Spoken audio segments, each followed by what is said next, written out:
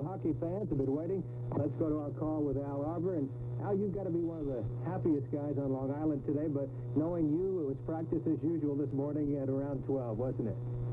Well, I was very happy about the game last night, and but we had a full practice today at 12 o'clock, and considering that we played Saturday and Sunday, we had quite a good workout today.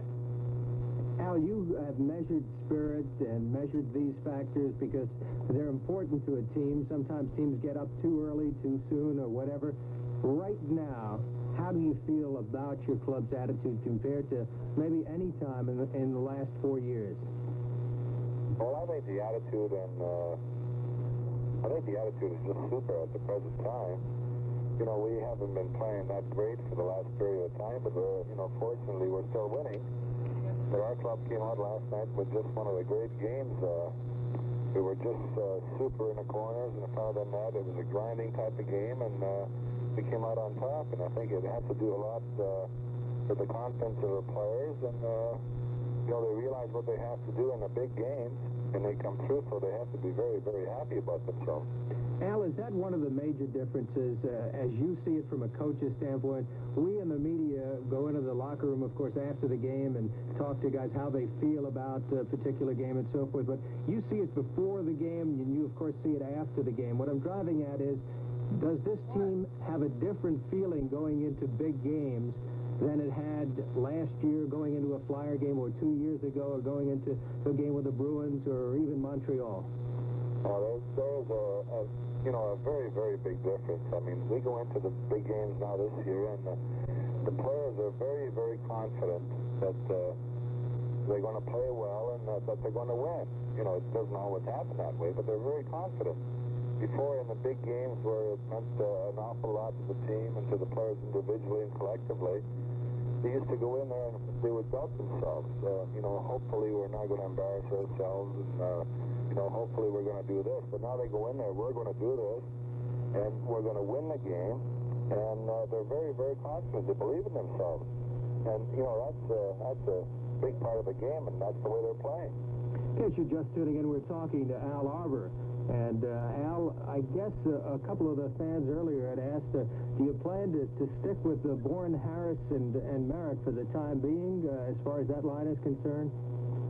Well, it's really hard to say, Larry.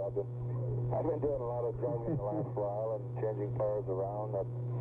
Do you forget sometimes who's on what line? Well, in practice, we practice players in all different positions. Like today, I had, Nystrom playing left wing, Howard playing center, Harris playing left wing, and Gillies playing center ice. And so that they have to, they know what position a certain player has to play, what his responsibilities are, and they get to know all the positions.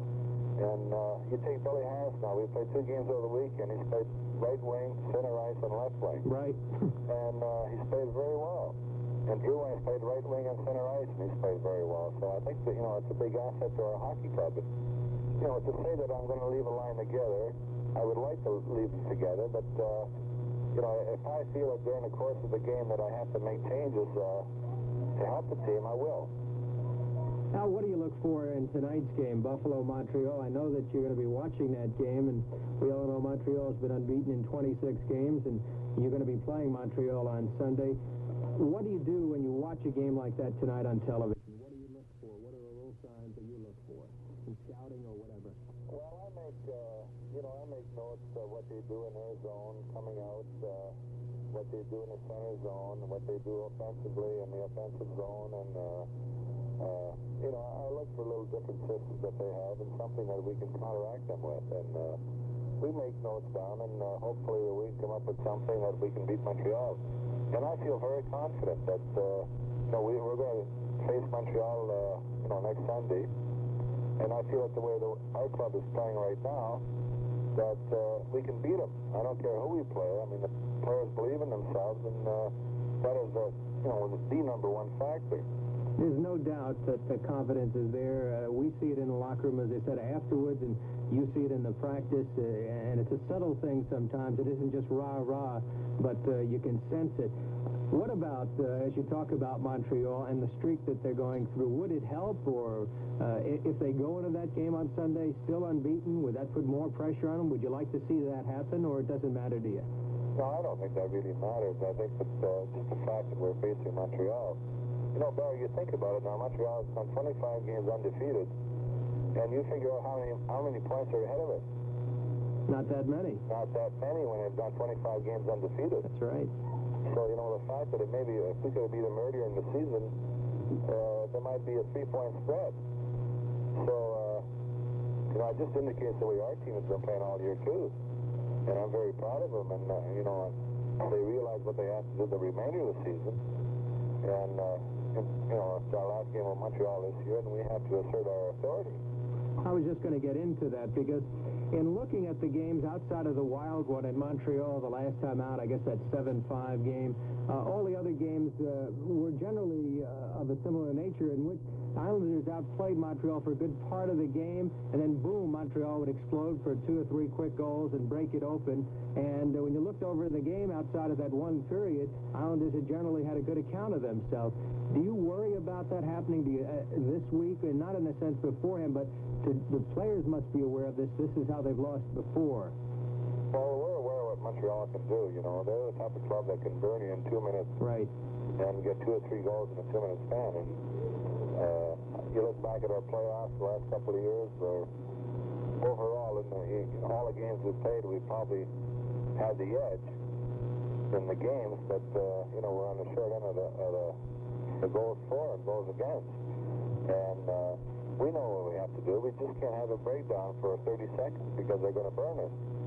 I was just looking at something that came over the wire today. Ray-Jean Houle has been named Player of the Week in the NHL. All he did was score 6 goals this week, and here's a guy that doesn't play very much too often. Well, you know, he's been a pretty good hockey player for a number of years, and, you know, the fact that he defected to the WHA for a while and came back, and, but, you know, Montreal, you look at all their players, they've got a lot of players that can do that, and that's why they're such a great hockey team. They got Houle. You know, they got LaRouche that can go there and burn you when, you know, when he has to, and they got Lafleur, of course, is one of the greatest in the game, and Shutt, Lemaire, Cournoyer. So they have so many players there. The thing is that if we can contain them, well, we can play our game, you know, one shift at a time and stop them, and not have any lapses for any period of time. I feel very, very confident that we can beat them. And I think you probably, of course, would talk for the team in that same feeling, and we'll be getting a chance to hopefully talk to them later in the week in person. Al, you have to be pleased with the way Merrick came back from his injury and Bossy. Physically, how were they today after 2 rugged games Saturday and Sunday? Well, you know, they missed a few games, and, you know, practicing and playing the games are a little bit different. I thought that both of them handled themselves very, very well. You know, we had a very physical game last night, and, you know, there's no doubt about it that Wayne was tired and Bossy was tired, but I was very happy that they showed a lot of spark this morning in practice. You know, they realized that, you know, they're missing a few games and practice time and that, but they were a little concerned about their physical condition. But they were very happy about the outcome of the whole thing, and, you know, I think it gave them a little spark today in practice. Well, those two, along with Pearson and some of the others, have really added to the 1977-78 team, and certainly want to wish you the best of luck, and hopefully you come away with a victory in Montreal next week. Very good, Barry. It's been a pleasure talking to you. Right. Al Arbour, good man, the coach of the New York Islanders, and certainly the kind of guy who has to feel very good about his team's effort, as he is the one coach of a New York pro team that is really happy about the way things have been going.